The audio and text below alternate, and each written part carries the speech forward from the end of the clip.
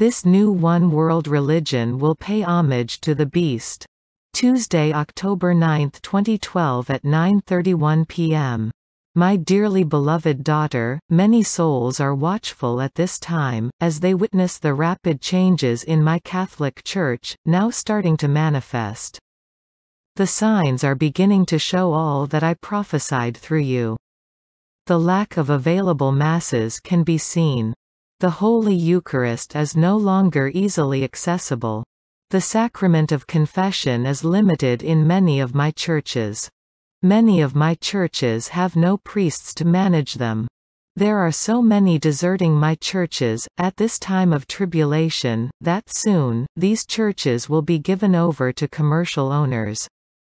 As the faith of Christians is being tested, it is important, therefore, to continue to pray my crusade prayers.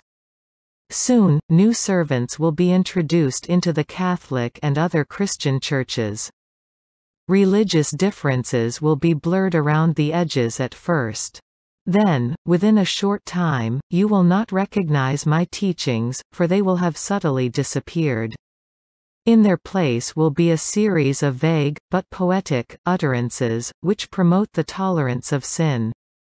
The lies, presented to unsuspecting churchgoers, will not be noticed in the beginning. Then, a deep unsettling sense that something is not right will haunt my followers. The final deceit will be when the holy sacraments have been replaced by pagan substitutes. All will be presided over by the false prophet, who will claim to be the high priest over all religions, combined into one. This new, one-world religion will pay homage to the beast. All those who follow blindly will be devoured by the beast and be lost to me forever.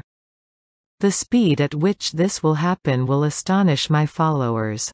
The plan is being carefully managed.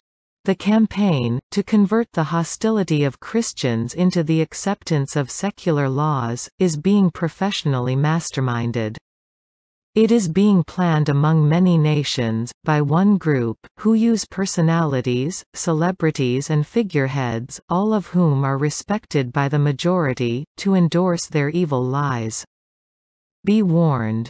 Do not accept lies. Do not become involved with the plan to desecrate my holy name.